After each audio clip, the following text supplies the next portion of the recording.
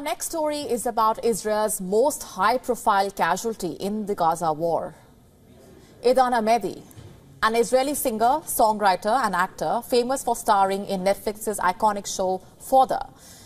According to reports, Amedi has been seriously injured in Gaza Strip's Khan Yunis city. He was fighting there as an Israeli Defense Force reservist. That is when he suffered injuries in an attack. And last we checked, he had been airlifted to a hospital and was receiving treatment. Reports from the Israeli media have also cited Amedi's father, who has confirmed the injury. Amedi's cousin also wrote about the injury on Instagram and prayed for his speedy recovery. Now, for the unversed, the 35-year-old actor was born and brought up in Jerusalem. He's currently serving as a real-life IDF reservist in the Combat Engineering Corps. On the 12th of October, 5 days after Hamas launched that brutal attack, Amedi was one among thousands of reservists who joined the war. He said he did so to protect the children, families and homes of his fellow Israelis. Interestingly, Amedi is not the only one currently serving in the IDF. There are a host of other renowned Israelis who have joined Israel's reserve forces, and this includes the likes of social media influencer and journalist Hanania Naftali, former Israeli Prime Minister Naftali Bennett, and for the actor Lior Raz, besides several Israeli citizens living abroad. They are all fighting this war, which has entered day 94. It's been a total of 94 days since this war has started. What's the latest from on the ground? Well, besides the fighting, U.S. Secretary of State Antony Blinken is touring the region for a week of shuttle diplomacy. Have a look at these visuals. They are from Saudi Arabia. Speaking to reporters from the tarmac as he departed the Sheikhdom, Blinken said that leaders across West Asia are determined to prevent a wider conflict. Listen to this. Everywhere I went, I found leaders who are determined to prevent the conflict that we're facing now from spreading, doing everything possible to deter escalation, to prevent a widening of the conflict. The future of the region needs to be one of integration, not division and not conflict. And fourth, for that to happen, we need to see the establishment of an independent Palestinian state.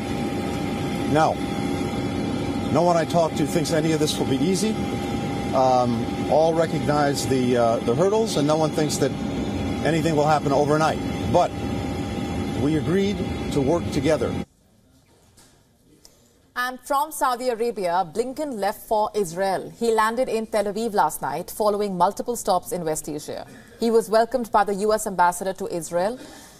His first meeting was with Israel's president, and during that meeting, Herzog spoke about a lawsuit filed at the ICJ accusing Israel of genocide against Palestinians.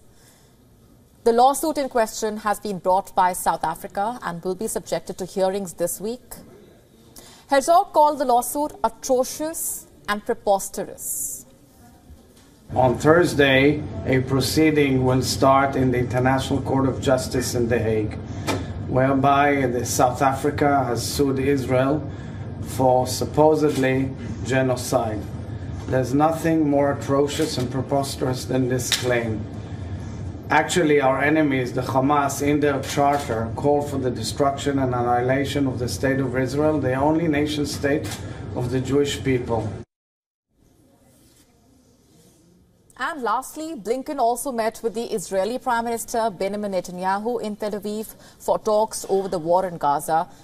Details of what transpired during the meeting are yet to emerge. Meanwhile, back in Washington, D.C., U.S. President Joe Biden has issued a statement. He says he is working with Israel to reduce the presence of the IDF in Gaza.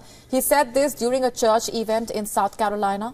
And during that event, Biden's speech was interrupted by a handful of protesters calling for a ceasefire.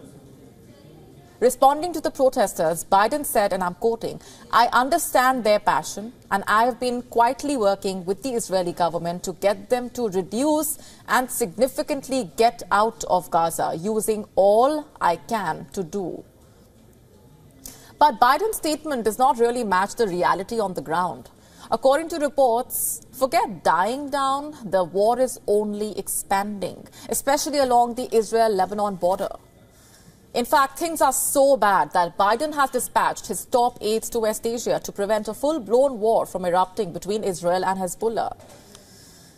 You see, U.S. officials are concerned that Netanyahu may see an expanded fight in Lebanon as key to his political survival. Will he do so? Will he really try to expand this war? Well, if Israel's American allies think so, then there must be some merit in the claims. WION now available in your country. Download the app now. Get all the updates on the move.